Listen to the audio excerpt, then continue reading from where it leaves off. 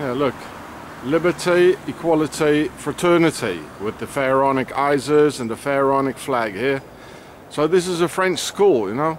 So they show they don't want to have any Muslim children or Muslim girls with the headscarf, you know, in the what, how do you call it, the burqa.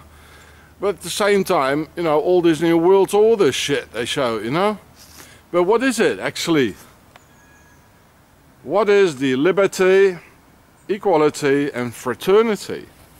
That's only that between the firstborn son, the Primagenitura, and the second and the thirdborn son, that they have equality. They're all the same and they all can be the king, and there's fraternity. They can all be the king for a period of 4, 5 or 7 years and they're gonna vote. And the fraternity, there are no more fratricide, you know, brother killings. And liberty, they're all free. They don't have to go into a monastery. That's what it means. Liberty, equality, fraternity. Just like the democracy is not for us. It's for our masters, Pharaonic masters. So they can be chosen, you know, elected democratically.